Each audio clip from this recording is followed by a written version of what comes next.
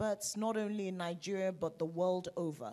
But first, it gives me absolute pleasure to invite the host for today in the person of Temie Giwa. Where is she? She runs LifeBank. She's one of the brightest people that we have, young people. In fact, it's not fair to call her a young person, but that we have in this country. I mean, what Temie does for this country is unbelievable. She's recognized worldwide for her work. You should do a bit of research on her. And I'm going to invite the lovely Aisha Armayu, who is a psychiatrist living in Nigeria. Is she here? Where are you? Ah, there you are, because we haven't met yet. I think we've exchanged emails, but we have never met. Please, you're very welcome. Where are the labels now? Before they think that she's Professor Oyebode. And we've had, it's just automatic for me. I won in East London. She just sent me the invitation to come and watch the unveiling. Absolutely fantastic. She's a therapist as well. Please welcome Leyla Hussein to the panel, all the way from London. And we have an extra guest on this panel. And the reason is he's supposed to actually speak tomorrow, but he's been with us for 2 days now. Incredible professor. He's actually more of, he writes more about politics than mental health. But sometimes in Nigeria, we see the behavior of politicians. You see there's a very strong link between those two issues. Do you agree? So, and because he has to leave us today and will therefore not be able to sit on his panel tomorrow, which is a massive loss, I decided that we're not just going to, in fact, it was Kayode Ogundamisi that said, how can we make sure we get Professor Jibrin to speak? And I said, you are absolutely right. So we've decided to put him on this panel so at least we get to hear his voice and learn from him. Professor Jibrin Ibrahim. So, Temie, over to you. If you can all check your mics very quickly. You've got yours. Doctor, let's hear your voice. I just want to see if it's as nice as your emails. Good morning, everybody. I'm sorry, I have cold, so my voice might not be very clear. Your voice will be clear. I will give you my own mic, don't worry. Leyla? Leila's email? Mic. I think I should be on this panel. Hello. Oh, yeah, it's working now. Yeah, we're there. Yep, okay. Yep. Temie, I'm going to give you mine. Prof, it's not working. Let's try. Excellent. Hello, good morning. Thank you, sir. Good morning. Excellent. Thank you, Auntie Lola. I'm so glad to be with all of you guys this morning. When I was reading your profiles, I was just getting so excited. I thought, oh, these are my people, these are my tribe. People who think about women and healthcare and mental health care. So I'm gonna have each of you introduce yourself briefly. You can take maybe 5 sentences to tell us a little bit. Sorry, not specific. I'm just giving you. You can just briefly tell the audience a little bit about who you are and what you do, and yeah. Good morning, everybody. Once again, I greet you. I am Dr. Aisha Armayu. I'm a consultant psychiatrist with a subspecialty in forensic psychiatry. I am the head of the forensic psychiatry unit at the Jos University Teaching Hospital. And I'm privileged to tell you that I'm the one and only female consultant psychiatrist, fellow of the National Postgraduate Medical College and the West African Postgraduate Medical College, and the only female psychiatrist in Northwest Nigeria.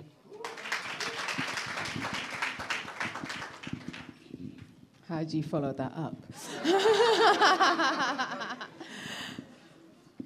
Oh, Kabafest, thank you for having me. And Lola, thank you for inviting me again. I always get worried when people invite me. And I'm like, do they know who they're bringing to these platforms?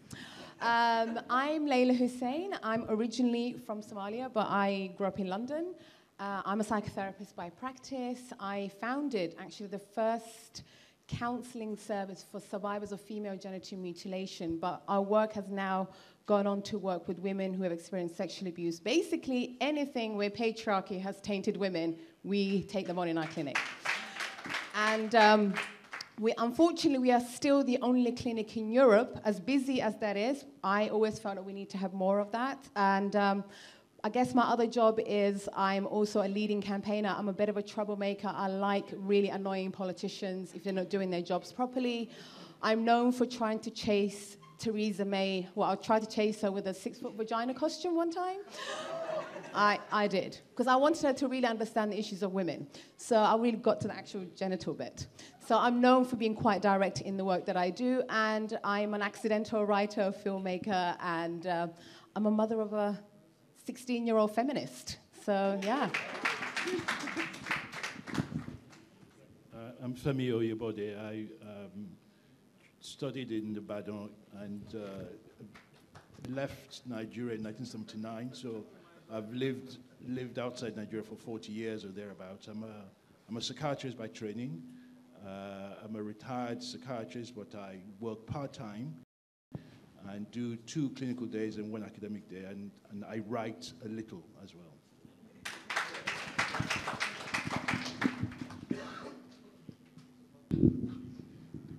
My name is Jibrin Ibrahim. In my first life, I taught political science in Ahmadu Bello University for 20 years. In my second life, every Friday morning buy Daily Trust, and you can read me. And today the topic is what? Kabafest.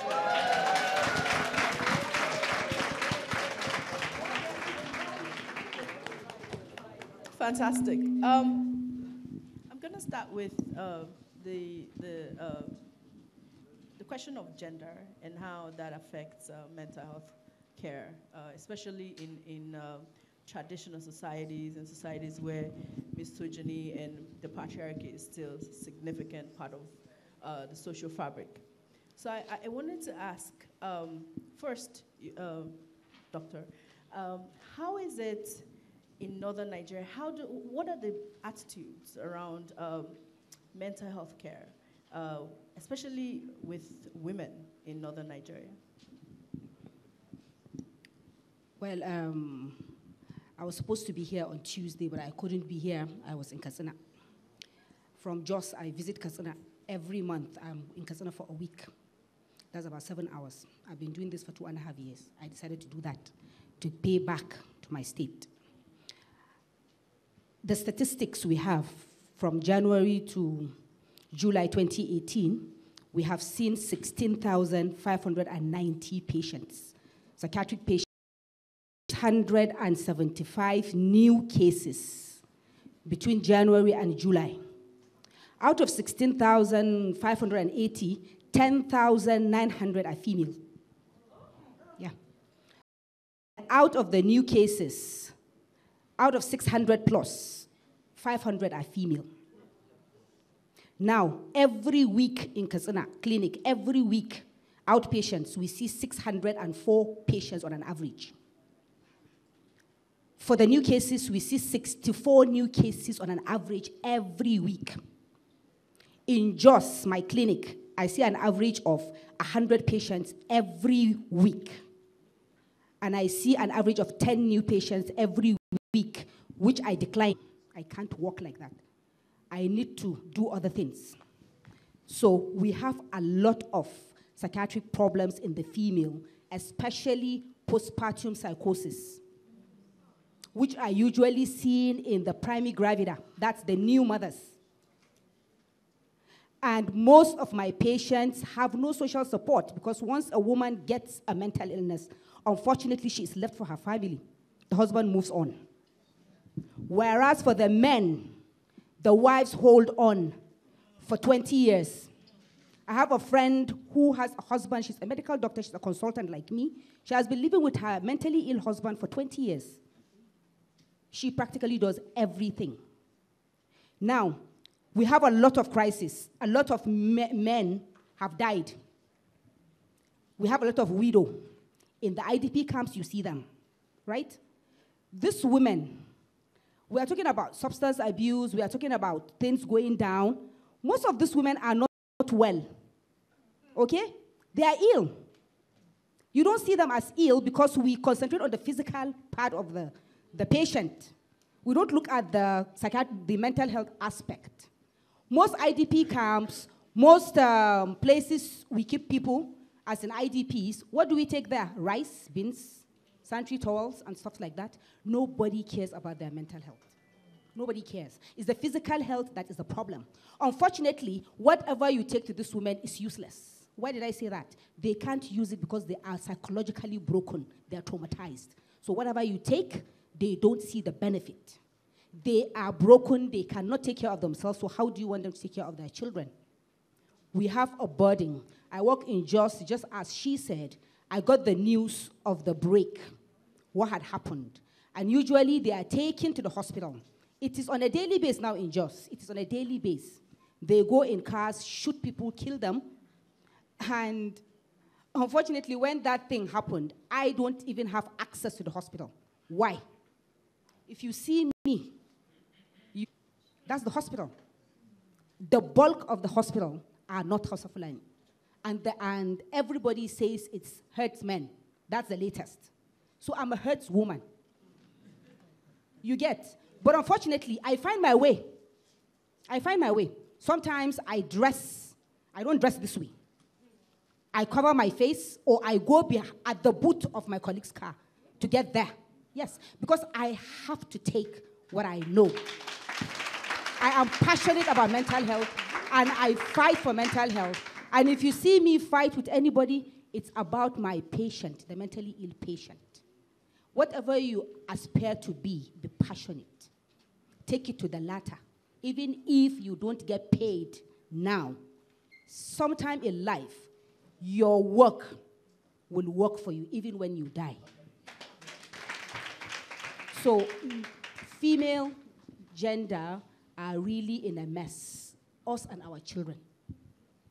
I'm just giving you this statistic so that you know. This is Katsina and Jos. We have 1,000,001. I've been to Yobe, I've been to Maiduguri, I've been to different places. And it's about the same picture.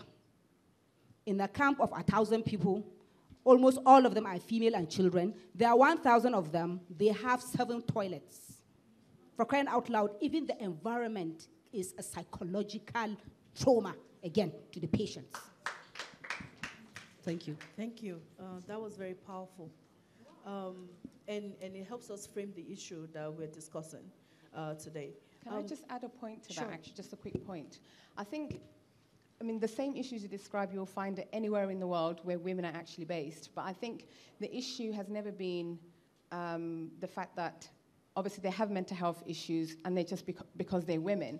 The problem has been the systematic control women are constantly living under. If we are constantly controlled on women, will always exist. So we need to go back to the problem. The foundation is that we need to start changing policies and laws that actually affect us on a daily basis. We still live in a world where some women can't even go out and get a job or get an education.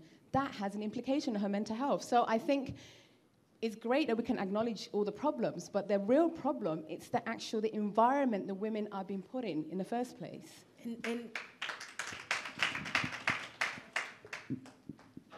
What are the sort of structural things that women face when we're talking about the patriarchy? Give us the details of how women actually live under patriarchy. How long do you have?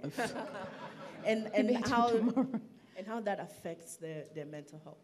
I mean, from my experience, I'll give you a couple of examples. I had a client who not only has undergone female genital mutilation, but she also had a practice called breast ironing, so where they remove women's breasts. And yeah, so it was one of those days where I just felt. So breast ironing is practiced by a tribe in Nigeria as well. In Congo, yeah, it is. Yeah, some people know. So basically it means you either cut the women's breasts or you burn it with a hot stone or press it with gauze. The idea means her breast can easily attract men.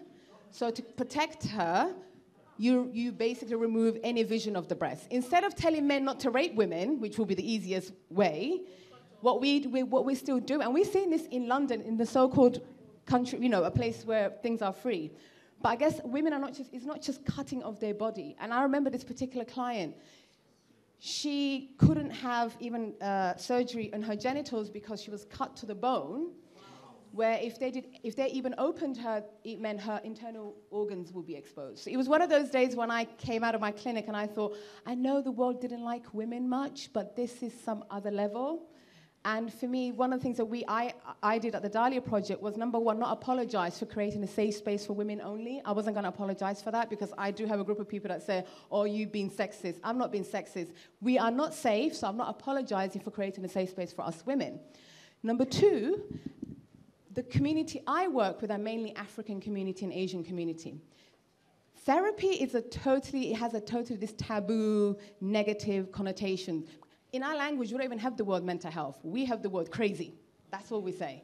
And I'm sure if all of you, I don't know how you're saying your languages, but I don't think it has a positive connotation. So one of the things we started doing, we changed the language in our clinic. So we use the word emotional well-being, taking care of yourself. I remember one client said to me, am I going to be electrocuted? Because that was her experience in mental health. So in our clinic now, one of the first things we do before anyone goes into any form of therapy, they have 3 workshops where they actually learn what mental health means, how therapy sessions actually work. In those 3 sessions, they get to know us. It's building a safe space for them to come in. So that's the approach I took with my clinic. But obviously, I annoyed a lot of so-called psychiatric world, you know, the whole BACP and all those people, because the world of therapy is built mainly for Westerners. So I had to fight. What do I do for African women? Because I said, how does my mother come to these clinics? So instead of being a clinic in a particular building, we became an outreach counseling service. So we would go to where the women are and started running support groups in those spaces. And the women will dictate where it's going to happen, which time, which day. We will provide childcare, pay for their travel, make sure they say we have runners that actually pick the women up from locations, because some of them can't actually read their own languages.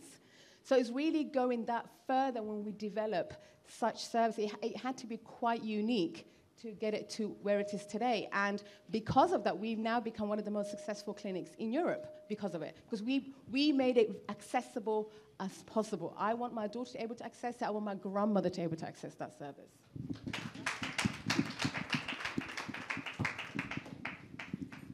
Prof, you have worked outside Nigeria, but you were trained in Nigeria. Briefly, what are the differences in how we think about mental health, especially in academia and in clinical services, and what are the differences, and how can we sort of solve a lot of the structural access problem for patients? Yes, thank you very much for that. I'm a little bit anxious now because we've got women on one side and we've got men. So there's a bit. So it's a bit. I'm anxious a little, I think.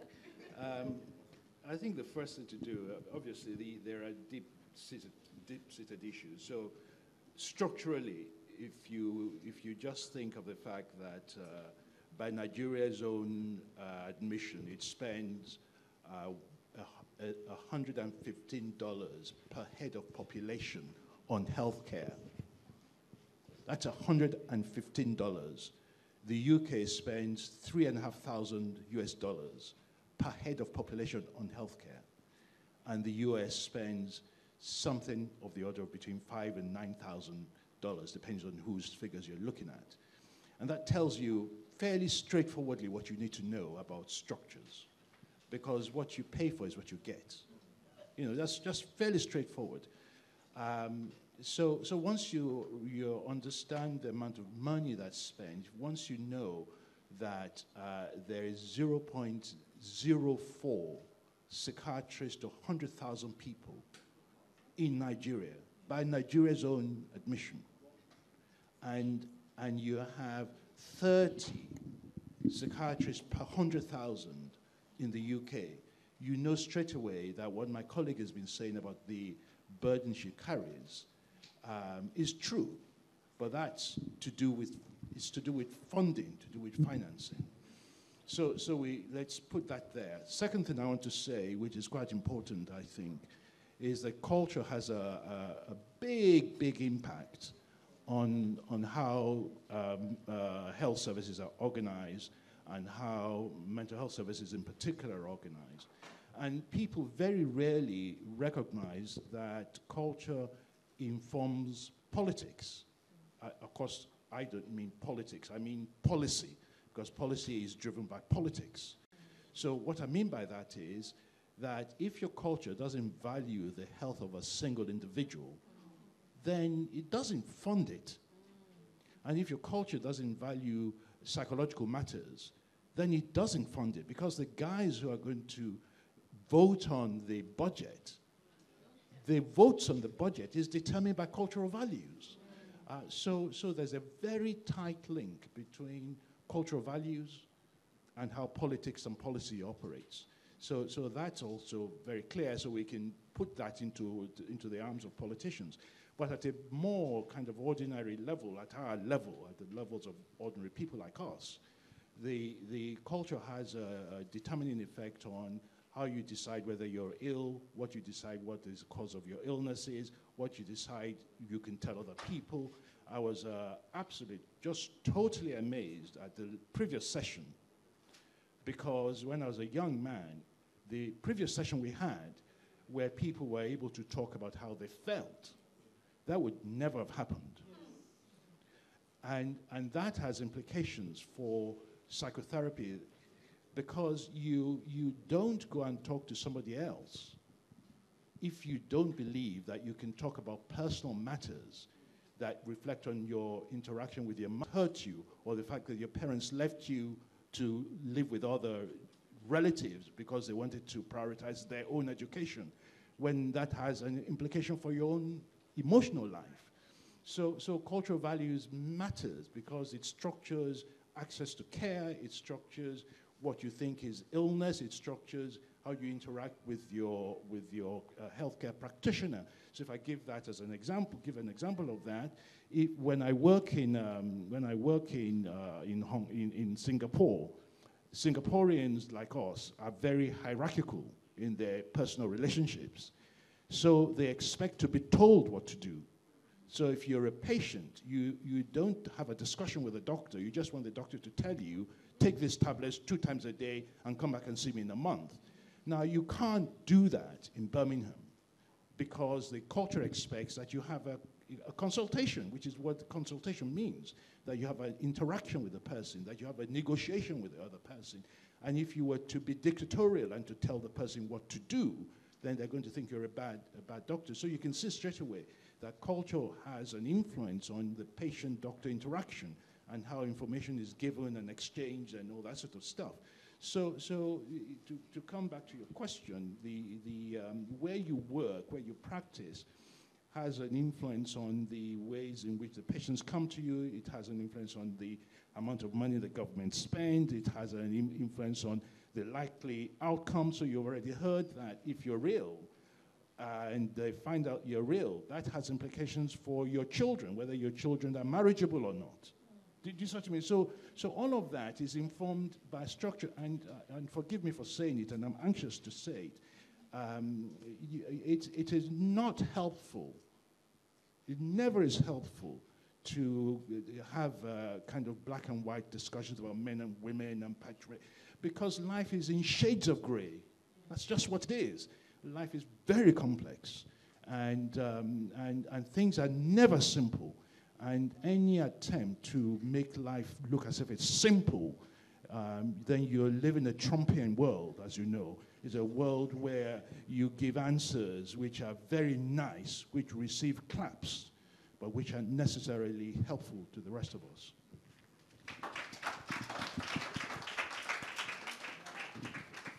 Right.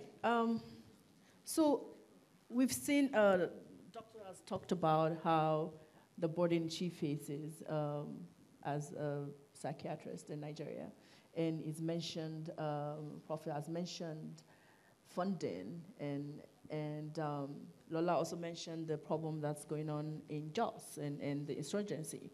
Now, politics has a lot to play in all these three. I think personally that politician creates problem and then force a psychiatrist to deal with the fallout of the problems they create. What is the role that politician and politics, what must we do in our politics to make, for politicians to start prioritizing the mental health of their people and making decisions while thinking about that? I would want to respond to that question later on, but I'd prefer to start by talking about my clinic. I mean, Sure. Since everybody here runs a clinic, let me talk about my clinic, which is society. I mean, sicknesses that confront Nigerian society, and to understand up these background sicknesses that generate this breakdown of mental health. The first has to do with religion. You don't know what I'm going to say. Listen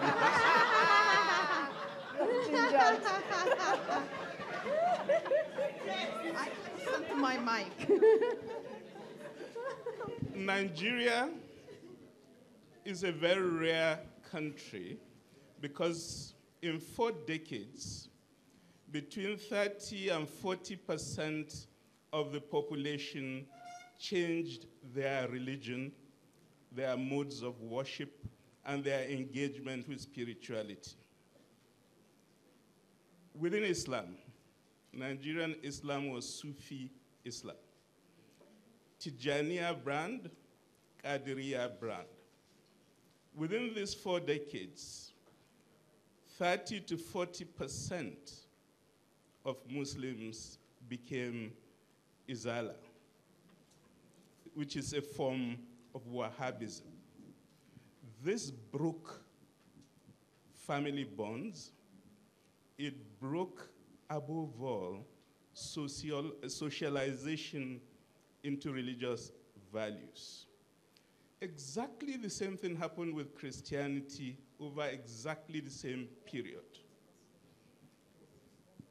The Catholics and the Orthodox churches, the Protestants, Methodists, and all that, 30 to 40% converted to Pentecostalism. Exactly the same period. And the impact was identical. No society can have such a profound religious change and remain sane. This is because of the nature of the new religious movements. Both Wahhabism, or Salafism as it is called, and Pentecostalism have identical characteristics in terms of organization of religious practice. The first essence of that characteristic is that salvation is individual. It's not collective, it's not in the family. And religious change or conversion must be accompanied by listening no more to your parents if they haven't converted with you, your religious clergy if they are not of their religion, and this, in a very profound manner, began to break family bonds. But it affected much more profoundly socialization. Values are acquired from 2 sources: from family and from your teachers.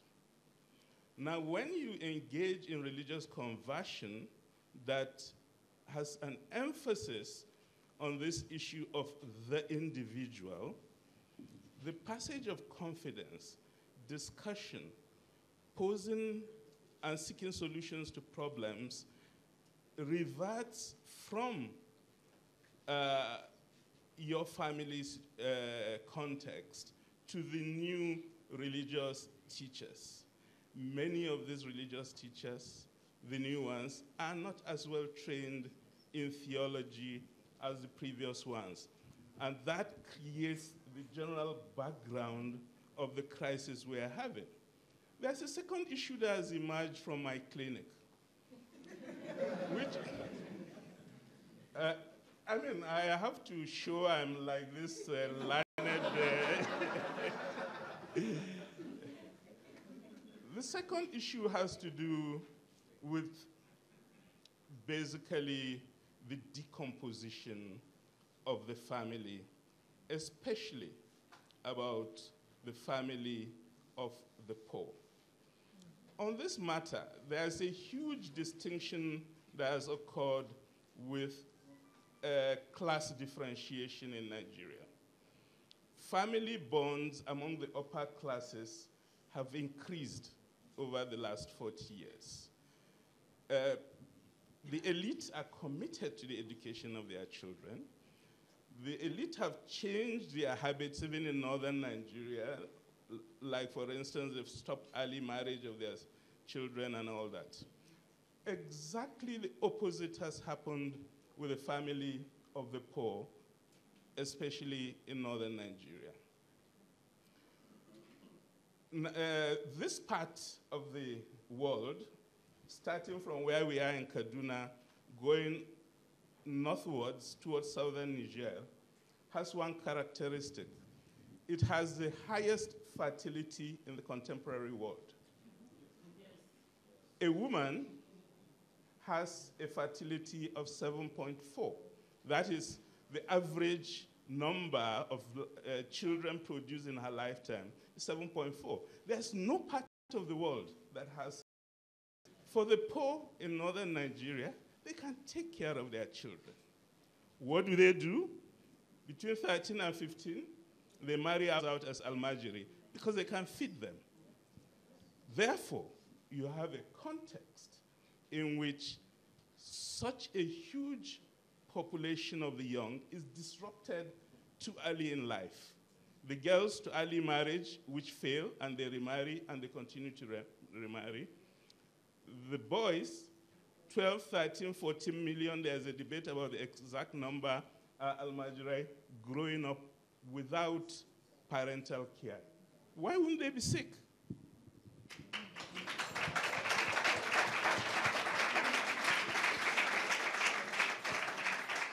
Go ahead. I just thought it would be helpful just to respond to what we've just heard, because we know these are not matters of opinion, so you have to distinguish between opinions and facts. It is a truth that your personality, your character is developed, and we know what needs to happen for you to have a healthy adult life. And one of the interesting aspects of it is that much of that work was done in Uganda by an American psychologist, a woman called Margaret Ainsworth.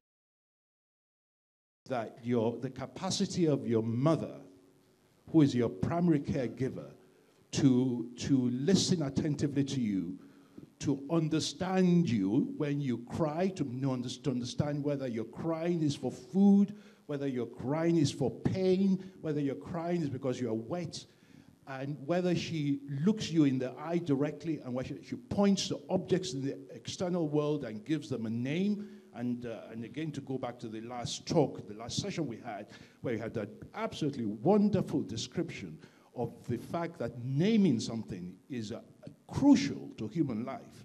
So what is a technical term for it is called joint attention, that this mother looks you in the eye and points at something. So all that is important. And what we are hearing is that there's a disruption in the early processes. So what that does is that you've got what my psychotherapy colleagues will call insecure attachment. Now, if you've got insecure attachment, no wonder you're going to have a bad marriage, no wonder you're going to have difficulty interacting with other adult human beings. No wonder you're going to have difficulty in regulating your emotions. No wonder you're going to have difficulty in being able to control your impulses, so that everybody wants to do bad things from time to time. But some of us, because of our upbringing and our childhood experiences, we have the capacity to control those impulses. So what you're having is a kind of the kind of preparation for a life of total instability, and that's just what we've heard.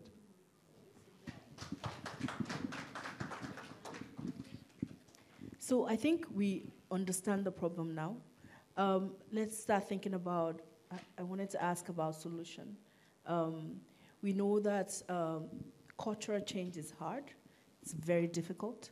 And I think we have an opportunity with the insurgency and the fact that the role of women in northern Nigeria is morphing into, it's not what it used to be. Now women are heading households.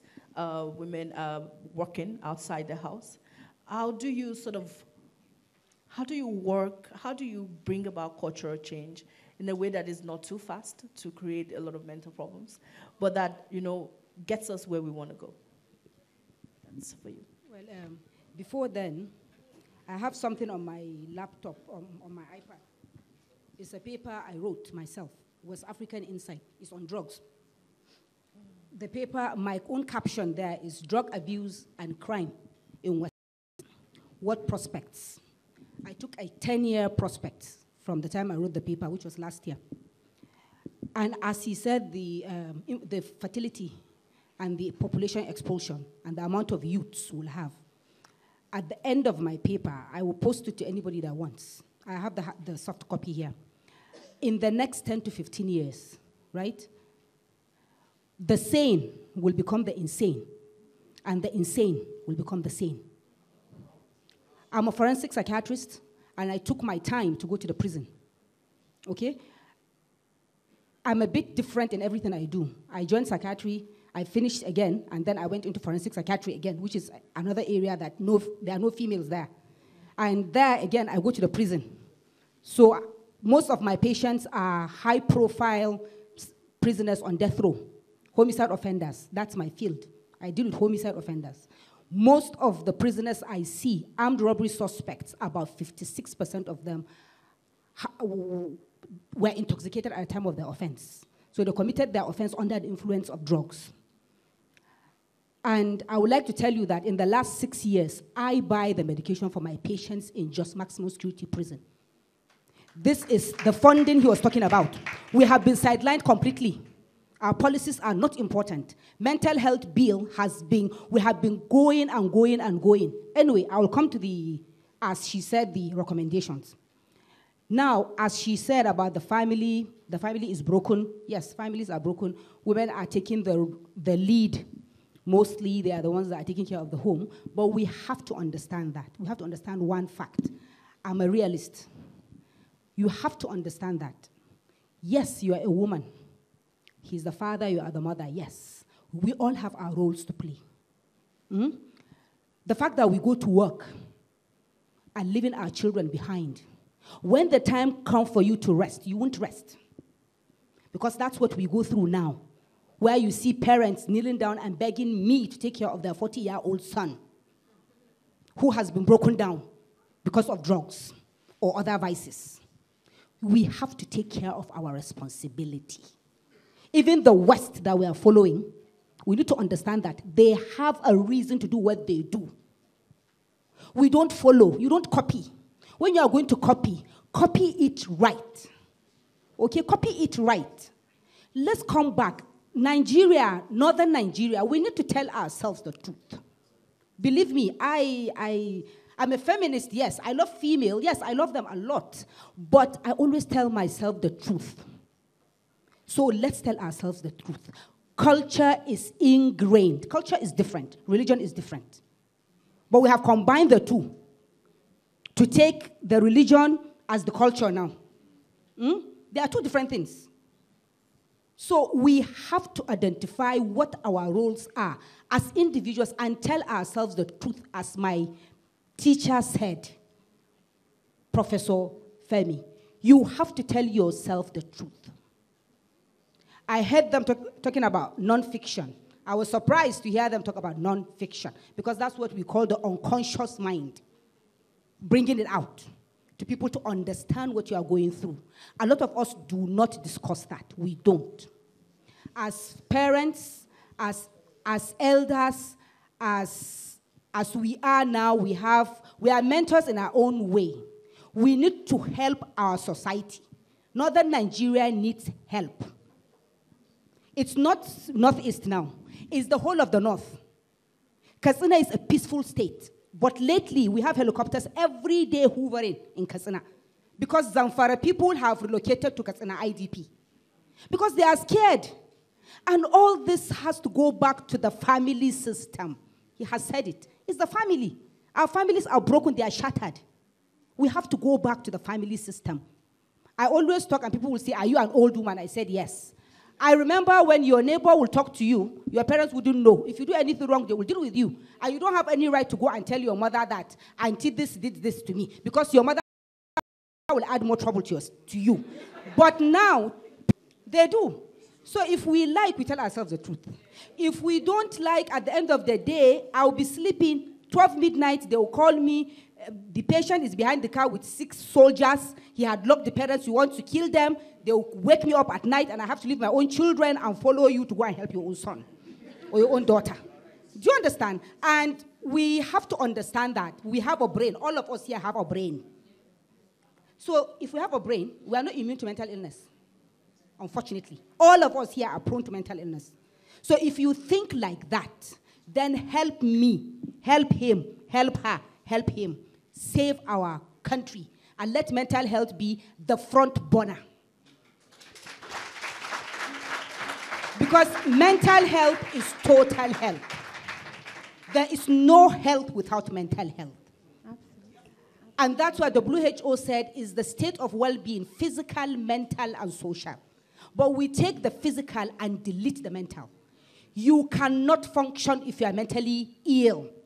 You can be blind, you can walk. You can be deaf, you can walk. You can have class in the society. If you have a mental illness, you come down the social class. You come down, whether you like it or not. Even if you think you are still there, your finances are drained. The government has no business with you. Our mental health bill is hanging. If today we have that mental health bill, we have a law. So we can use our law to back us up with whatever is happening. But there is no law.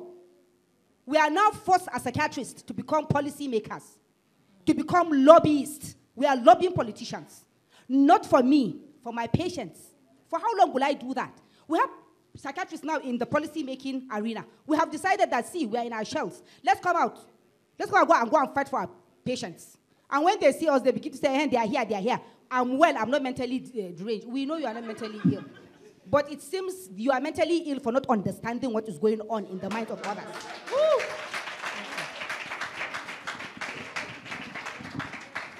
Can I just so just to add a little bit to that, apparently they did a survey a few years ago of some Nigerians. They brought people together in a village, and 52%, they asked them what causes mental illness.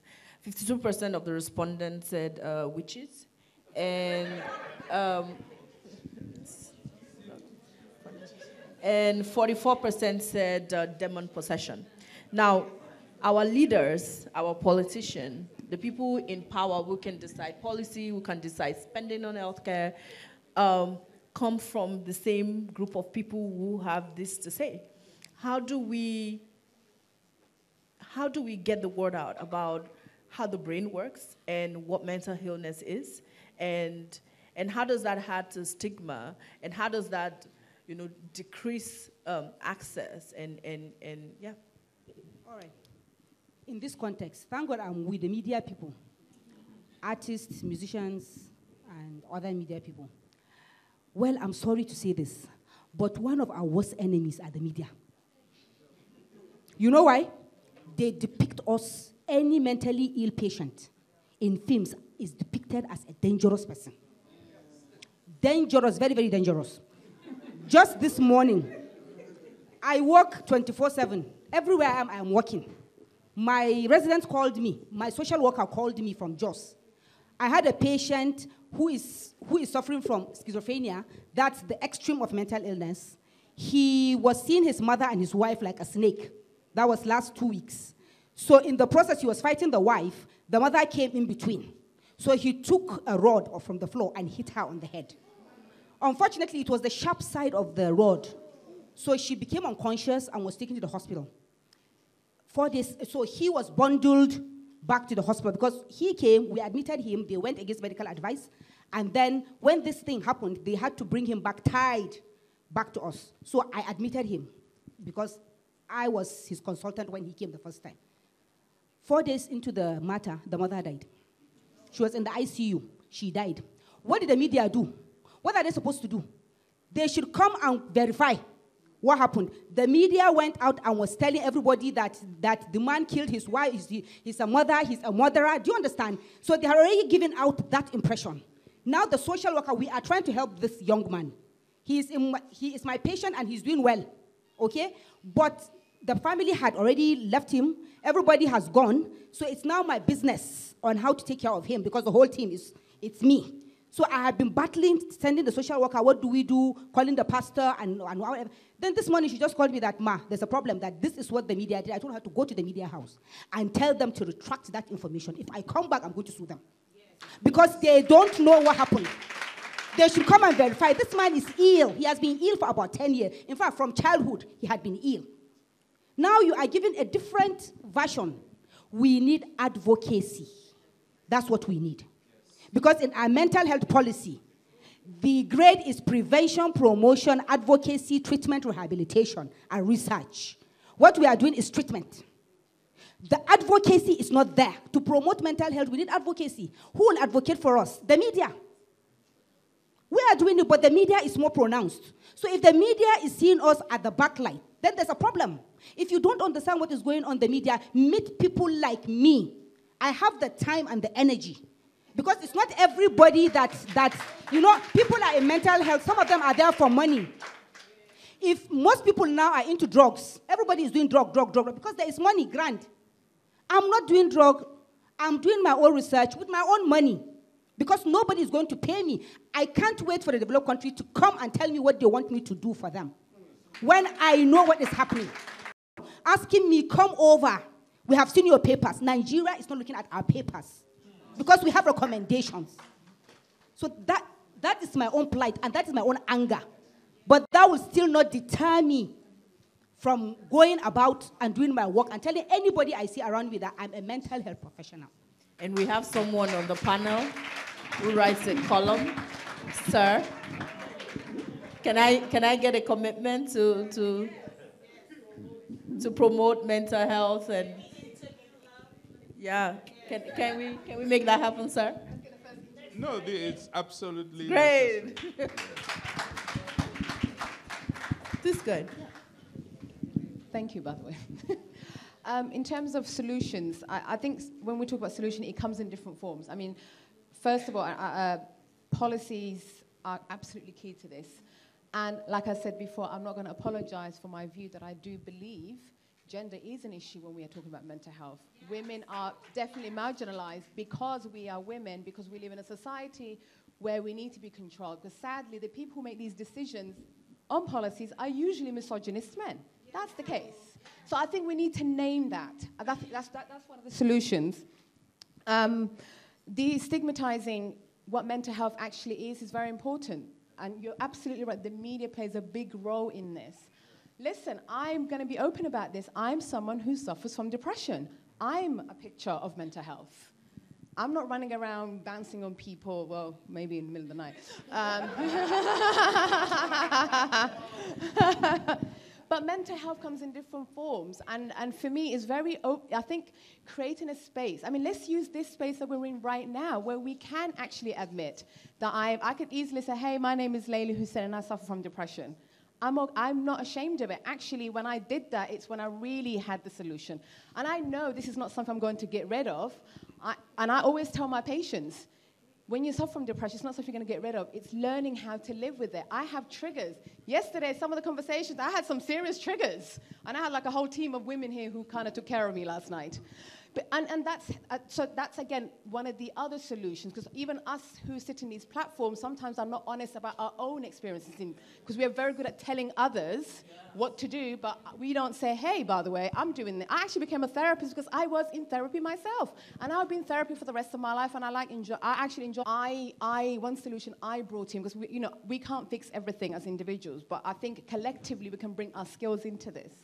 One of the things I realized, especially coming back to the continent, and I work in Kenya and Senegal quite a lot, and I noticed a lot of people couldn't access mental health, not because they didn't want to, they didn't have a psychiatrist or a counselor in that region. So one of the things I said was, one of the things I want to do is go back to my continent and actually share my skills. And I didn't want to put a pressure on somebody to say, hey, you have to go to university for 3 years. And I think it's important, all of us on this platform who work in mental health, that we start sharing basic skills. So this year I actually piloted a project on emotional well-being from frontline campaigners who are working in isolation by themselves. And I was one of those, and it sounds like you're one of those. And where for 3 days, we sat down really absolutely pin down what was it that was actually the problem that was getting in the way, and how we can take care of ourselves emotionally, because and as you said, the focus has always been on physical aspects. I remember for mental health issues. So these are the key solutions that I obviously would bring to the table, but I would absolutely love to urge you all, when we are talking about these issues, we have to name them. So we need to stop calling harmful practices. Violence, it's violence. And we cannot name it differently just because it affects black girls. This is the challenge I have in the West at all times. I have white people telling me, well, Leyla, we need to be careful how we talk. And I said, what if I started mutilating your child? Oh, we'll call the police. Oh, okay. Thank you. That's the solution. Because if you're a different skin color, there's a different policy. In the UK, we have an FGM law, which everybody's celebrating. And I was like, wait a minute, you have a law because of my skin color now? Because if a white girl was mutilated, and by the way, white girls are also affected by FGM. That's another session for another time. But if you go and Google it, it's actually out there. There are actually women in the US who I'm working with who are white, blonde, blue-eyed women who do have these practices, not just us. I don't want us to walk away thinking, oh God, us barbaric people, this is what we do. No. Control of women, is Kima in the room? Because I don't want to use the word global. It's universal. I'm scared.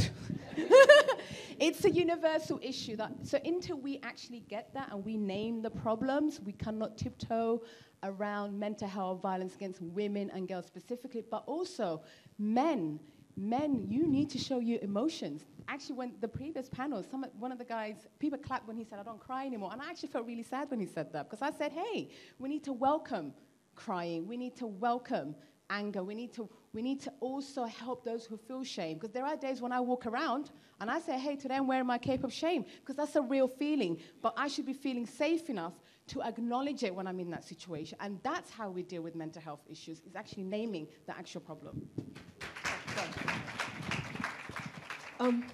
Prof, you write poetry, and how does literature and how does creativity help in dealing with mental health problems? Does it cause it? Can I answer my own question first, and then I'll come to that? 20 minutes, yeah. So I thought that I should say something about policy, how to change policy.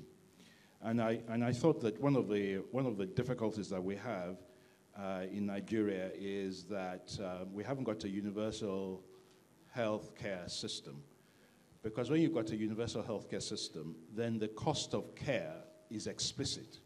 What I mean by that is that if you can calculate how much it costs to look after people who've got diabetes, you can calculate how much it costs to look after people with hypertension and strokes and so on. And because you know that, and you know that that is a burden to your economy, then it becomes important to solve them.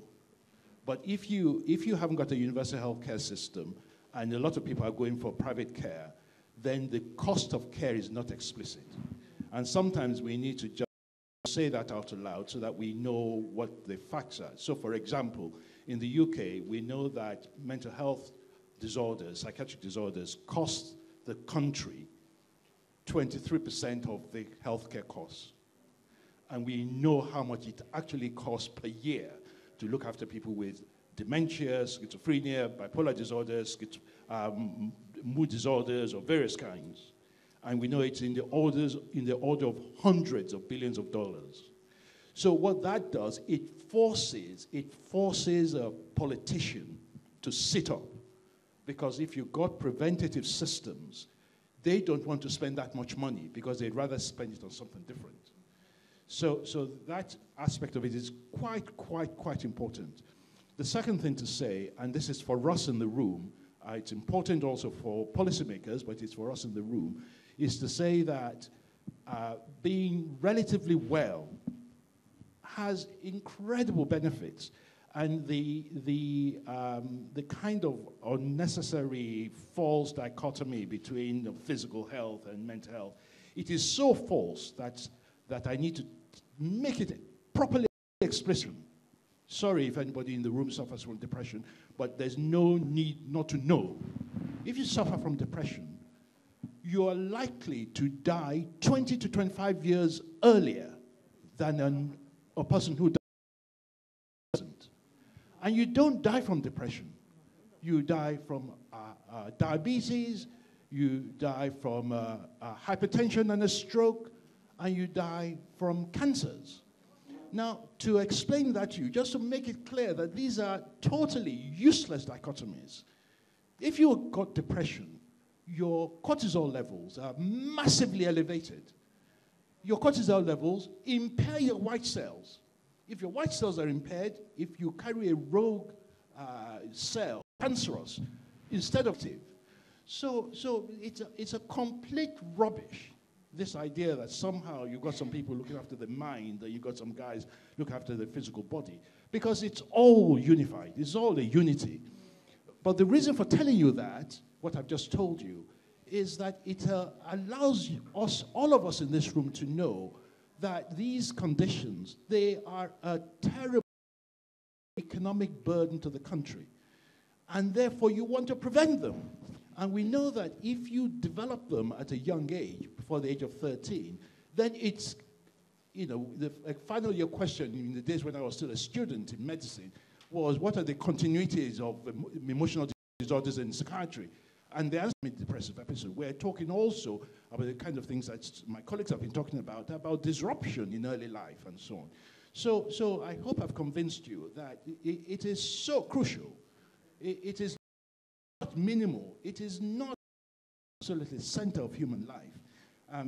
So that's just my advocacy for, that's the last you've heard from me making a kind of advocacy for anything.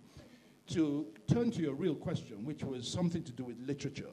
And of course, this you could argue that any contribution at all, you would argue that my contribution is in something called medical humanities, which makes the case, which wants to argue the case that literature matters. And literature matters across the board. So if I just take two examples, a simple example about how literature matters for our profession is that our profession is incredibly technological in the West. And I don't look at you, I just look at a computer. So the technology is impairing the interaction between two human beings. But at a more serious level, the way we are educated in medicine, we are educated at the age of 18. So imagine somebody like me at the age of 18, at the University of Ibadan, I went into anatomy. My very first afternoon was being allocated a dead body. And 4 of us on one side of the body and 4 of us on the other side of the body. And you learn how to cut it and to name it. Now, that was they thought they were teaching us the body structures. But actually what they were teaching us was how to be detached. They're teaching us how to objectify a human body. And that process of objectification of a human body translates into later life, so that we start to treat patients as if they were just mechanical objects. So that's problematic. So my task, part of my task in life, is to help to bring the subjective back into clinical practice so that you're reminded all the time, just as my colleagues have been talking about, that when you see a real person, you have to remember it's a real person. And that person has a life, they have life goals and life plans, they've got children, they've got lovers, you've got a whole extended network of human beings where their distress is going to have an impact on those people too. So the medical humanities literature is the anchor point, and of course I quite often talk about theater, but that's not what you've asked me to talk about today. But the other issue which you raised is whether writing itself, whether it makes a difference.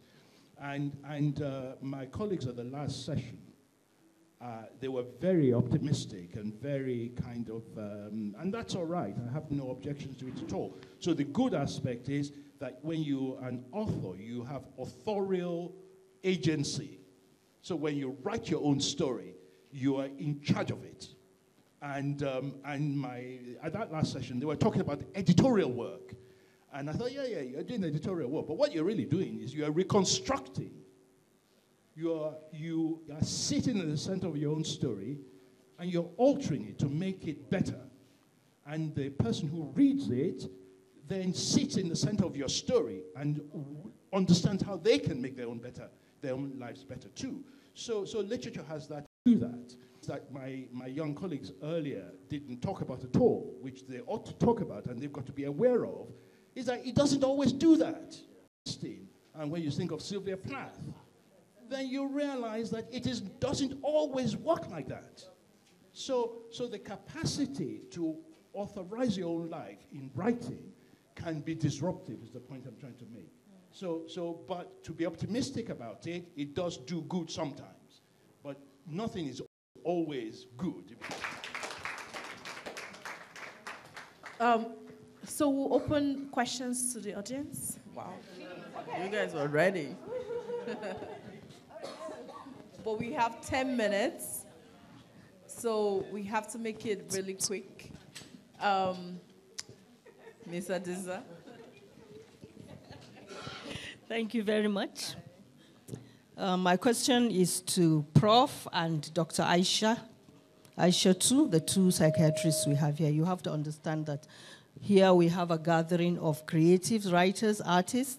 So my question is, do you think that there is a relationship between creativity and mental illness? And if you do, how can you explain to us, maybe there's some kind of chemical reaction that goes on in the brain? Because like, for instance, the people you gave examples of, like Sylvia Plath, we know a lot of creatives that have had mental illness. So do you really believe that there's that relationship? And if you do, what do you think might be the reason for that? Thank you. As you know, I've already hinted this morning that there are facts and there are opinions. So we'll deal with facts first. So the facts are that it is a matter of fact, it is true that there is a relationship. So that's not an opinion. So in other words, the work has been done. So people have looked at writers and scientists and philosophers and looked to see what the rates of mental illness is in those people. They've also looked at their first-degree relatives. And first-degree relatives is a technical term, which means their parents or their siblings or their children. And it is also a matter of fact that the rates of mental illness in their first-degree relatives is elevated in comparison to that of the general public. All right, so that's a matter of fact. So the issue for us then is to ask ourselves, for me, there are two aspects of it which are most depressing, which is that if it is true, and if we could predict, for example, whether a baby that's been carried in a fetus that's been carried in the womb is going to have one of these mental illnesses, would it make sense to abort that baby? All right, so that's quite an important ethical, moral dilemma that has to be faced. And they asked a woman called Kay Redfield Jemison, who is a professor of psychiatry at UCLA, who herself has bipolar disorder, severely disturbed by it. And they asked her whether she would rather not have had it. And she gave a wonderful answer, which is to say it's part of me. So she would rather not had it. But the issue for us is, given that there's this link between some of these conditions and mental illness, if we were to abort all babies who had the propensity to have these disorders, what would that do to creativity in human? All right, so there's that to ask. The second, which is not a pessimistic, is just a technical question about what are the potential mechanisms for this. And I don't know that we know the answer to that. So, but if you take bipolar disorder, for example, where the link is highest, so in a bipolar disorder, either when you're high or whether you're low, if you take when you're high, there's unquestionable the fact that your thinking is sharper, your thinking is faster, the world looks different to you. So, for example, when you go out into the world and you look at the trees, they stand out, the colors shimmer, and if you're gifted with language, you can then capture that absolutely beautifully. And even when you're depressed, so there's some technical, I use a technical term, there's something called depressive realism. So depressive realism is the capacity to look at the world as it really is. So when you're depressed, you see the world exactly as it is. Whereas when you're normal, you're always slightly optimistic. So in that depressive phase, people come to see the world exactly as it is, and that's helpful to writing or to any kind of art. But there must be more mechanisms than what I've just said. That's just, two potential ways in which there's a link between them. I can maybe take one more question, but no comments. It has to be a question. So, I can go ahead and take you.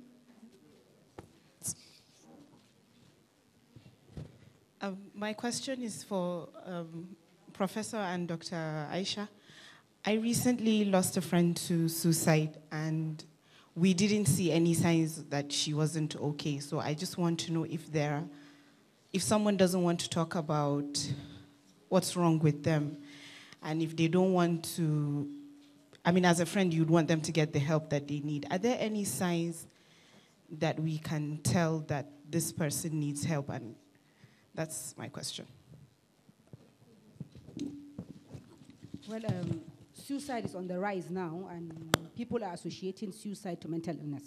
But it's not always the case. That's what we think, but it's not always the case. Sometimes it's not a mental illness that can cause that. But you as an individual might not identify somebody that has a mental illness. But if you are living with the person, and that's why in mental illness, I don't just go to the street and pick anybody. I can see people walking on the street naked, right?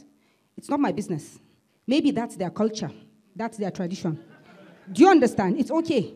But when your relation, who you share the same home, the same religion, the same culture, the same tradition, everything, brings you to the hospital and say this person is not speaking in tongues or this person is ill, then you as a doctor should take a look at the patient.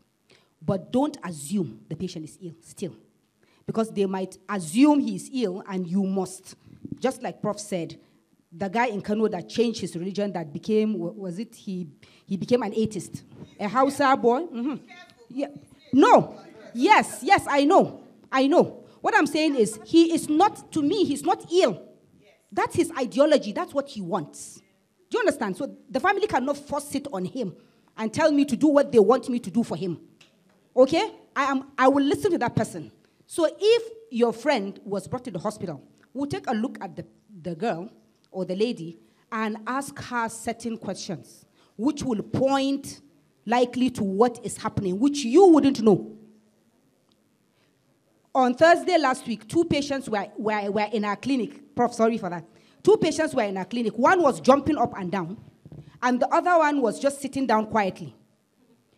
The father of the one sitting quietly came to my resident and said, doctor, this patient, this son of mine is not well. Please, doctor, take a look at him. The doctor said, sorry, that man is jumping, so I'm going to take care of that one. I'll come back to you. Fortunately, there's a senior resident there. So the senior resident heard them through his door and came out. He said, Baba, what is the problem? He said, my son is ill. I'm telling you, he is very ill. So he said, okay, fine, Baba, go and open the file. Before he went to open the file, the patient ran away. So when the father came back and told us, the patient has gone, we said to her, there's nothing we can do. Try and go and get him back. If you can't get him back, 58.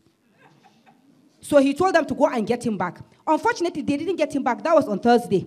By Sunday, he had committed suicide. Whereas the one jumping is still there. So it's about knowing what you are doing and knowing it well. If that senior registrar was not there, the resident that is just coming into training might think because he's sitting quietly, he's well. But if it's another person, I will pick it. Another person will pick it. I might at the same time, again, run into trouble by not picking it, depending on my mindset. And that's why I say, at certain points, I shut down. And I tell them I will not see any patient at that time. So she would have been ill or not. Now I cannot tell you because I didn't see her. Thank you.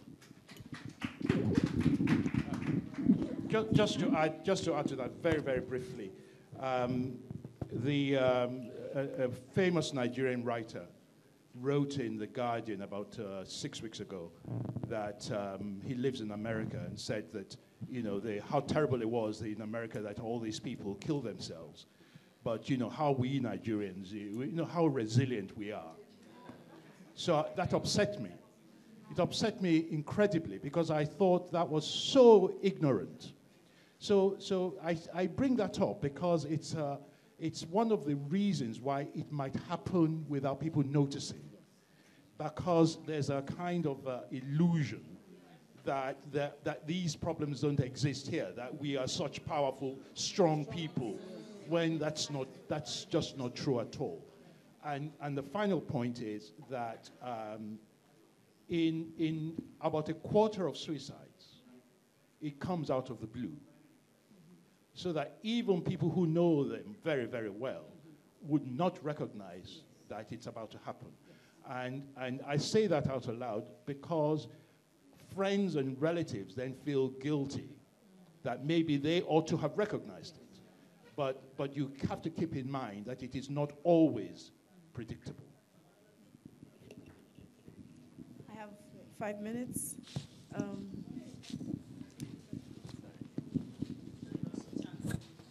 Question. Hello, good morning. My name is Mustafa Terry. And my question is, there are several cases whereby we hear of famous, rich, and powerful people. They commit crimes, and then they get a senior advocate that will get them a licensed, qualified psychiatrist that will write them a medical report saying that they are mentally ill. And then they will use that medical report to escape that the punishment for that crime. So what do you have to say about that, please? Well, yes, you can say that. I think I've written about 30 forensic reports to the court, to the police, and I've been to court to stand for patients. The point is, a person commits a crime. I was not there when he committed the crime. He is brought to the prison. And you call me. I just finished with a lawyer, I think 3 weeks ago. A patient is in the prison, I'm seeing the patient, and the patient has depression. And that's what I'm managing. And he has hypertension. So that's what I'm managing. And the lawyer is here telling me that the patient, when they get to the court, that he doesn't understand what is going on, he doesn't talk, he doesn't do. I said, well, what I'm seeing is not what you are telling me. Sir, yes, he's an older person, but I told him categorically, yes, they told me to come and meet Dr. Armayu. I said, yes, I am. I'm Dr. Armayu and I'm here. And I will not write what you want me to write, because what I see is not what you are telling me. And the patient is right in front of me. So I will not write what you want me to write. I will write exactly what is there.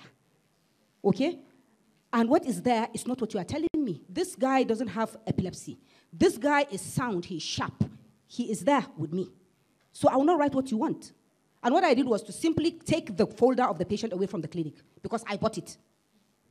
So I took the folder away, gave my resident and told them to keep it at home because we could come back tomorrow and they tell me, the prison will tell me they can't find it. Okay? Then I was very calm and I told him, if you want a second opinion, you could get another person to write the report for you. And that was how it ended. So absolutely that happened because they give money. But I don't collect money and I will not collect money. I work by my conscience and I do what is right.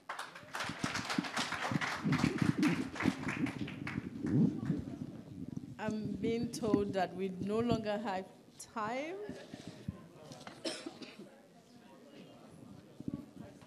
Okay, very last one, and then I'll get a comment from Leyla. Last one.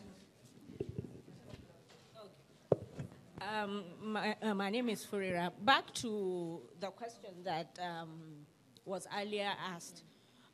I think what we want to know is, as friends and family, are there telltale signs? I know that you cannot predict, but are there telltale signs that you see that would help you support someone that you think might be headed towards suicide? Well, say one or two things about this. I think that we know that if somebody's behavior changes, if their behavior changes radically, we know that you ought to be concerned.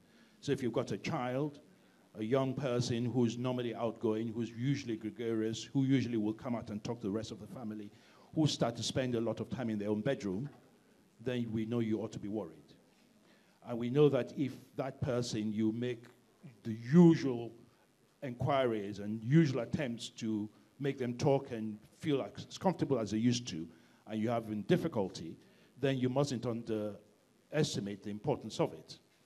I think that in the, and even in the South, when hopelessness and suicidal thinking has to be different because of religion. So for other people, you could ask directly whether the person is feeling hopeless, whether they think they're not thinking of the future. You can ask them whether they're actually thinking that they want to end their lives. But you wouldn't normally ask it like that with a Muslim person, because you've got to ask it in a passive way. You've got to ask whether they sometimes think that if Allah was to say that their lives could come to an end, they would be agreeable to it. Do you see what I mean? So it's a different way of making those inquiries.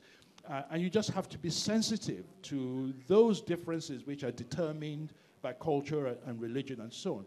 But it's an impossible area. I think the main thing is to keep in touch with the fact that people, generally speaking, don't change significantly and radically. And if they do, you have to be concerned that something may be wrong.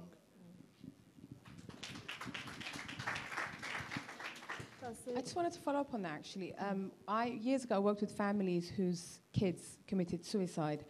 But one theme that all shared was there was an instinct that something was not right, but they just didn't voice it. So I would actually say to you, instinct is usually something you need to really follow up and keep an eye on. Like that's the only advice I think any of us can give you. Yeah. And Lola's not here, but anyway, I was going to give her some sort of suggestion. One thing she's here. Lola, I had a suggestion for you, actually. One thing I've learned in this work, we need to start creating safe spaces for us to continue having these conversations. And anytime I organize any conference or festivals or those who are organizing such events, I always encourage them to have a safe room. And sometimes you would get counselors to come and volunteer their time for that day. And absolutely, for us in our work, it's been really useful because it was a safe space where people can just come in during a festival like this and they can just talk to someone and if they needed help. So I would like to urge you, someone like you who runs such an amazing festivals and platforms, let's continue to start creating little room spaces where people can just come in and just have someone they can talk to or just get a chance to settle their minds. I think it's important just to have those little initiatives in our spaces. Yeah, that's what I just wanted to add.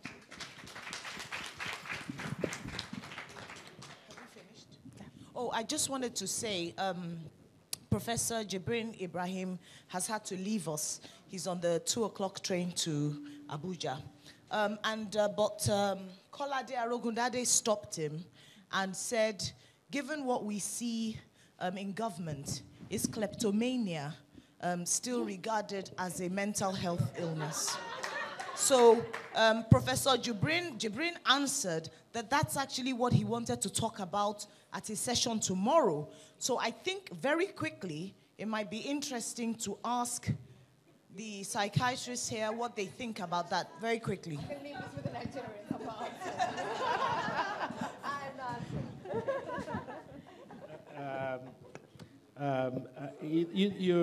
You will know, and we can't have a session like this without me saying something about Trump.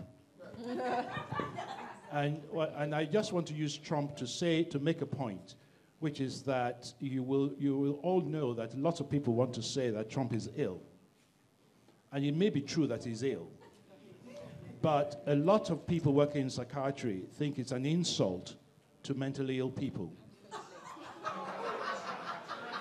Yes. So it seems from a psychiatrist's point of view, it is best to regard him as a bad person than to regard him as mentally ill, and which is a nice way of saying that's what I think about the situation in Nigeria. So that it is an insult to the people that Aisha and I see to want to say that the people who steal, that they're mentally ill. You know, it's just nothing to do with it, and you mustn't be misled by the word mania at the end of klepto. You know, do you see what I mean? You mustn't be misled to start to think. But that kleptomania in the classification system is talking about compulsive stealing, but usually somebody who's got a problem with their frontal lobes, who is in a shop, who has difficulty in repressing their impulses. So when they see something, usually something not expensive, when they see it in a shop, and their natural instinct, impulsive act, is to pick it up. The rest of us too might have that feeling, but we're able to repress it because we've got a functioning forebrain. But these people aren't able to repress it, and they take it. But often they're taking it in full daylight. And they're doing it repeatedly. They're not doing it, you know, they're not organizing it like the Nigerian politicians are. you know, so it's a misnomer to call them what we would recognize as kleptomania. And I think it's much, much, much better to make these people properly accountable for their misbehavior.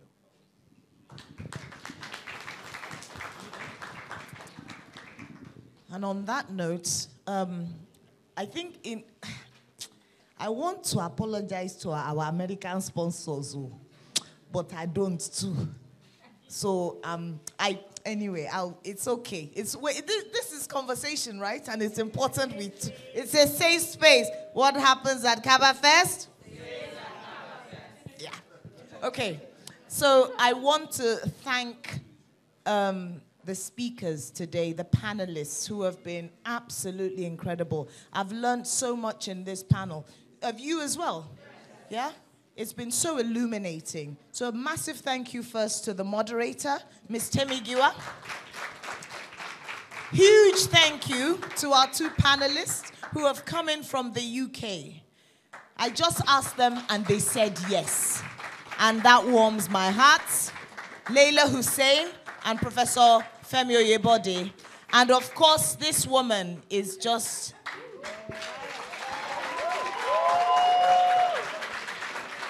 You know, it's one thing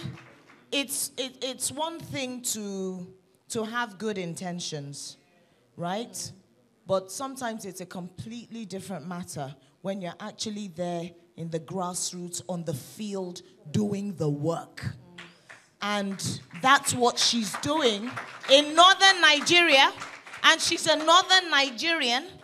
And I think your attitude is one that many of us need to emulate. Thank you so much for the work you're doing. Thank you. I'd also like to say thank you to Professor Jibrin Ibrahim, who's not here. and who's had to leave. Please give him a round of applause. Yeah? His comments were very important. So just a few housekeeping points that I'd like to raise. So we've got this art fair here. That art has to be bought too. Sometimes I think I'm talking to the wrong audience here. Because these are you people who like books, you don't have money. Eh? But please dig deep and let's support these artists. They're young, many of them are young artists who've just applied for this program and this opportunity, and I'd really like to see them supported. Even if you can't buy, please stop by and have a look. Encourage them. Say thank you. Tell them their work is great. If you really believe it is. It always helps and it just encourages them. We've also got Sterling Bank here. They're still available if you want to open accounts and collect a package, a gift bag of 3 books. Very, very important that we do this moral duty to open Sterling Bank accounts because they are our sponsors. And you heard them. At the opening ceremony, they said they are sponsoring next year and the year after. Not so.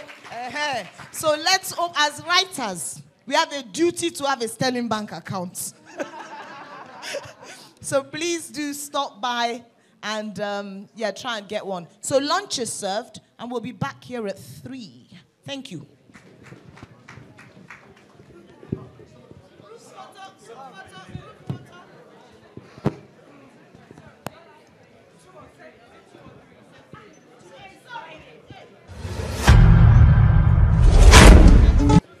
Sorry.